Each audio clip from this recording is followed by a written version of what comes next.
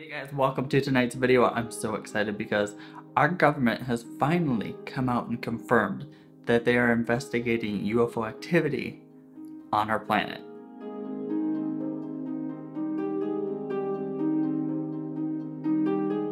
I mean, I've been saying for a long time that I think the government knows a lot more than they're letting us in on when it comes to UFOs and aliens and extraterrestrial life, which I think is very unfortunate because I think as the public, we have a right to know if there is extraterrestrial life out there. I don't think it would cause mass hysteria or anything like that.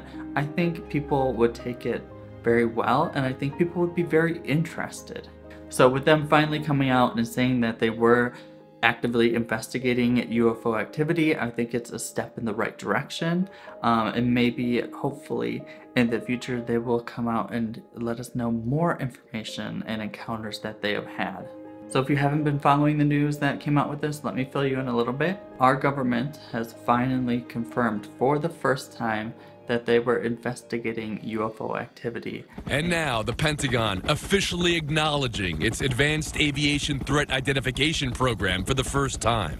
And they had a whole program for it within the Department of Defense. So the name of the program that the Department of Defense created was called the Advanced Aviation Threat Identification Program. I think the X-Files would have been a lot easier, but that's what they called it.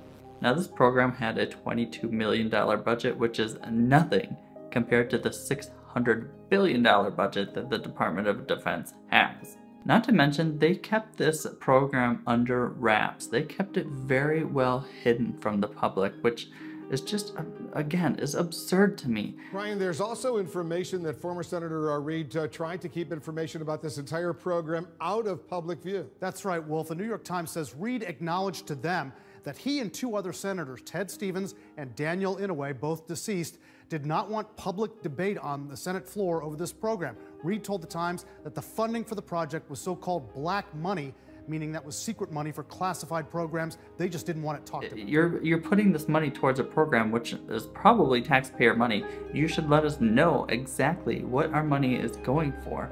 I for one, I don't mind paying taxes. I don't mind. I know that it's a part of life. I just want to know exactly what my taxes are going to. You know what I mean? And I could be wrong, and it wasn't paid by tax dollars at all.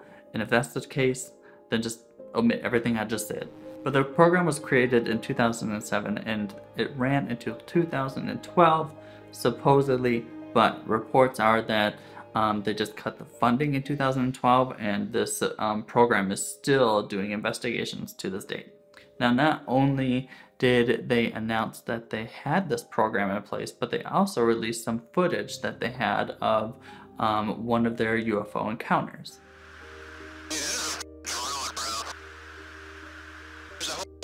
Look on the SA. Going against the wind. The wind's 120 knots from the west. The whole thing, dude.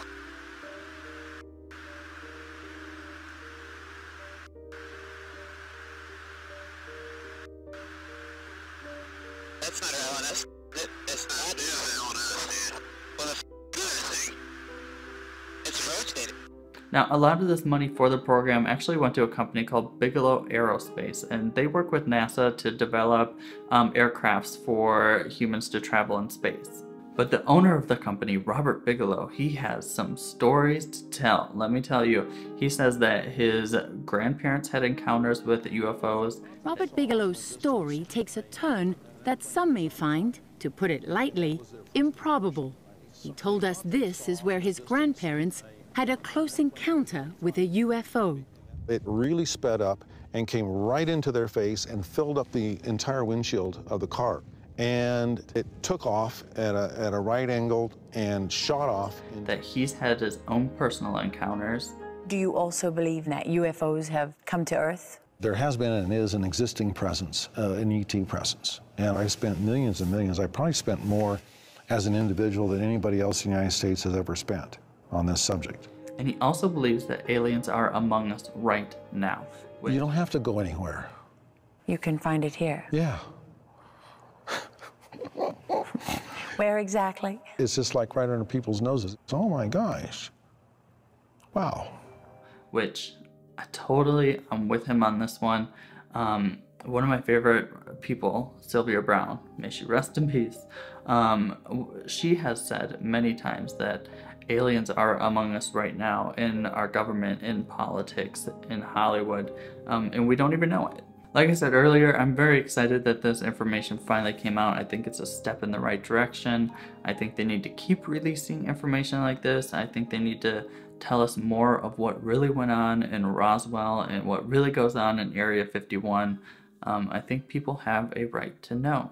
If there is other life forms out there, I for one would love to know, and I'm sure they have a whole wealth of knowledge that we don't have. And how awesome would it be to exchange knowledge with each other and further advance both races? I mean, that would be amazing.